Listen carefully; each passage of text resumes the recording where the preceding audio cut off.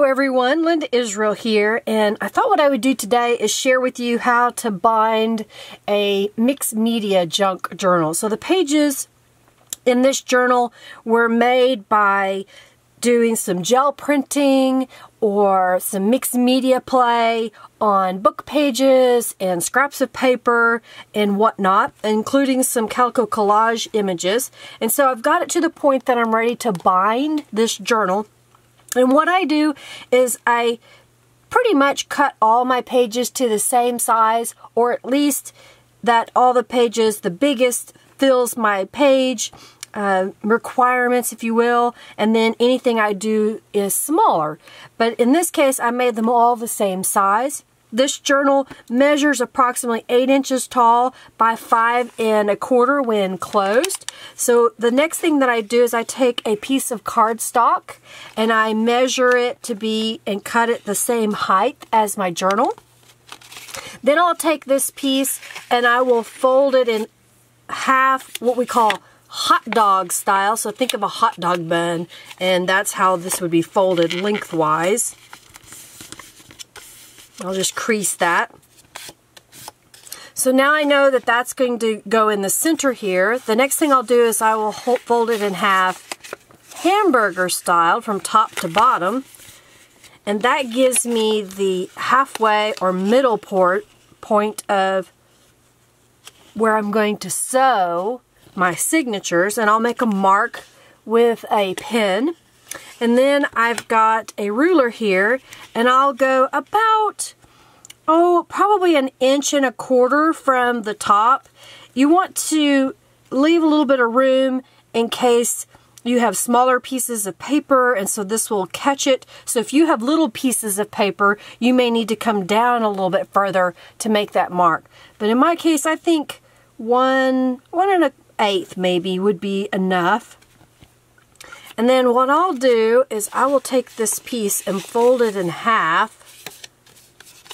And then I will take my awl and I will use a piece of fun foam or an old foam book, anything like that that you can poke into. You're not going to worry about hurting your surface. And I'm just going to poke right through that hole to the other side. And then I'll go ahead and mark it with my pen.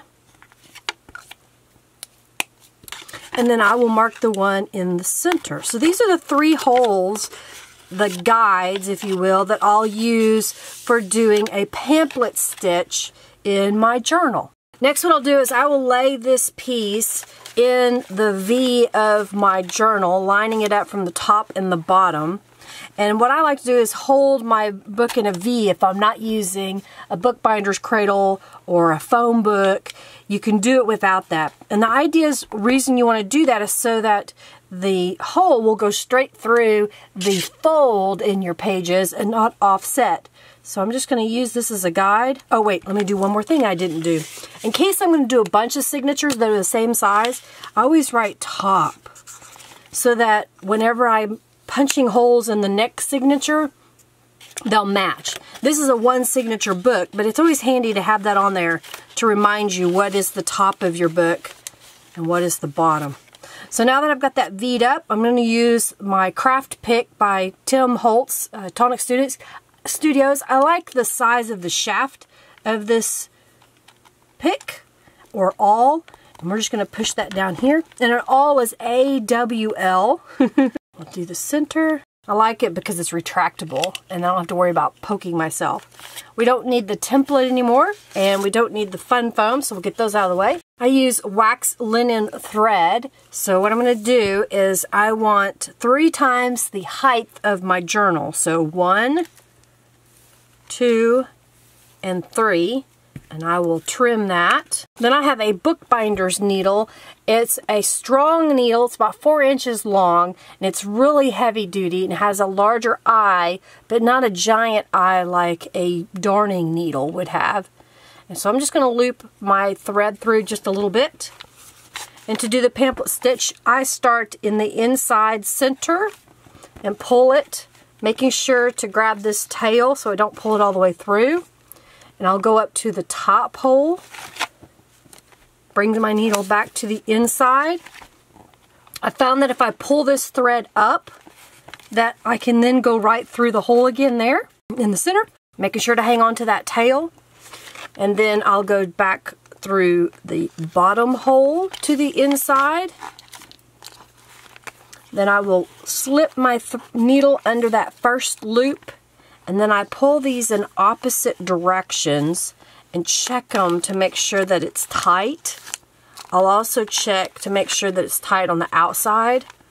So pull these tight, and then I will tie these in a knot. And it's called a square knot, or some people call it a surgeon's knot. It's where you just take the two ends and tie them together twice. And then sometimes I'll leave the length. I'm going to do that today. And you can add little charms if you want, or pieces of paper. So let's take a look at this, and I'll explain to you a little bit what we've got going on. So the cover is a piece of cardstock that I just laid out pieces of scraps that I had left over from making the journal pages, and then a couple things I just thought I liked the pretty colors, and did them like a Franken page, but used the mixed media pages for that. And then I put a calico collage image on here, and it's sewn down on top of another piece of paper. There are 10 pages in here, 10 pieces of paper, which make 40 pages. Alright, so inside cover, I've got this little pocket that I made out of a book page that had been gel printed on. And then these are gel print backgrounds that I've added to the calico collage images. Done the same over here.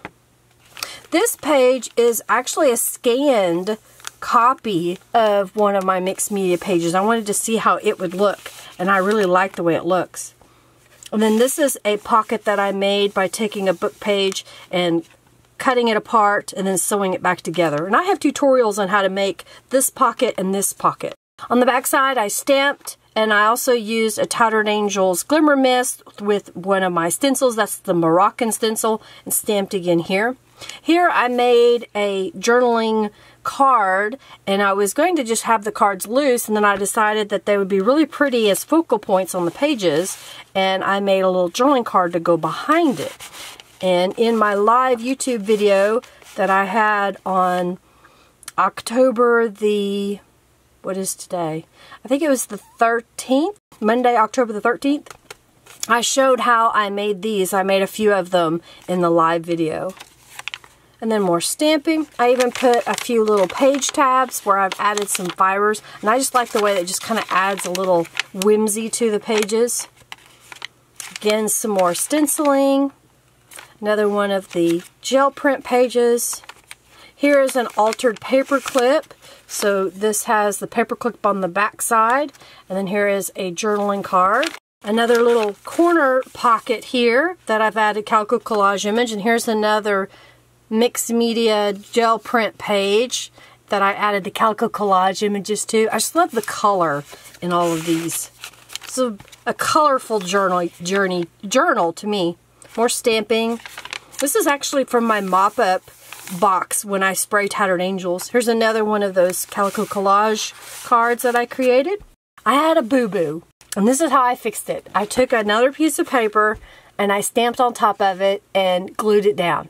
So even if you make a mistake, you can fix it. Just glue another piece of paper over it or paint over it, depending on where it is. The center, and there's a pocket here as well as here. And I just love this color, and I thought it would be just pretty just to have that pop of teal on here. Another journaling card there. More stamping and Tattered Angels. This is a little tuck spot there. This isn't a tuck spot, but I just thought it was kind of pretty to stick down. There's another little embellishment that I made with the calico collage images. I used the domino images, I used some artist trading card size images, and I just reduced them before I printed them so I could get different sizes. I like the way that stamping looks. Here I just added one of those tear-off pages to the front of that. And then here is another pocket here, and here, and here. So that is a mixed media journal. In my opinion, I thought it would be kind of fun to share, and it would be fun to write in this journal. I didn't put a tie on it, but it could easily have a ribbon wrapped around it to tie it shut. But I also like the way it looks when you stand it up, so you get that really full look on it as well. Well, I hope you enjoyed this. I hope that you are inspired to create. And if you enjoy seeing the things that I create, I'd love for you to subscribe, give me a thumbs up, make sure you hit that notification button. Check out the description box for links to my store where I'll have this journal for sale along with lots of other things.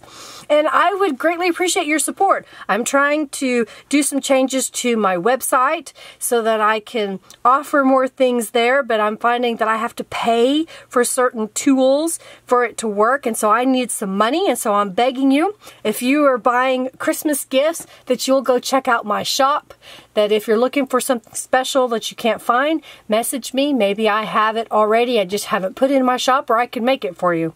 I'd love to help you out, and in turn, you would help me out financially, and I would greatly appreciate that.